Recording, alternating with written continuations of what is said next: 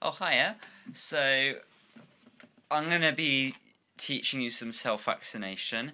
If you're wondering what all that's about, it's because I care about my health and, yeah, I'm in touch with my feminine side. Okay, so let's focus on something more important, shall we?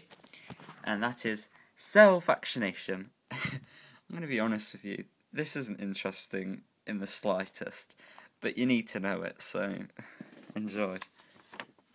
Okay, now step 1, you need to cut up the tissue in cold isotonic buffered solution.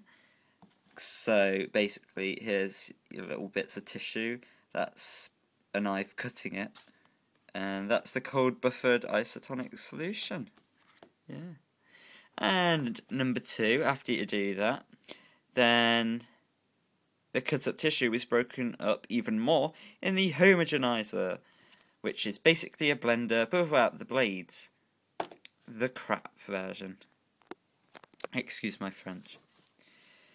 And then, after being homogenized, the tissue is spun in an ultracentrifuge, sort of like a circus ride, at a low speed for 10 minutes. That's not always the case, that's only if you want to get yourself some nuclei.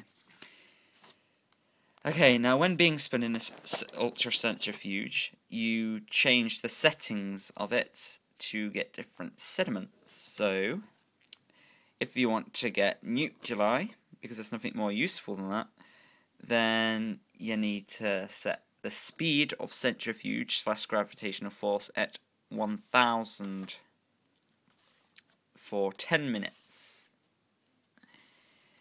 The mitochondria, the speed of centrifuge / gravitational force is 3,500 times for 10 minutes. Okay, for lysosomes, you want to set the speed / gravitational force at 16,500 times for 20 minutes. And for ribosomes, the speed / gravitational force has to be 100,000 times for 60 mins. I hope this helps you. There's a lot more to it, so I suggest reading some of it and just try and concentrate. It's not interesting. It's bored me, it's bored you. We're all bored, so good luck and stay in school.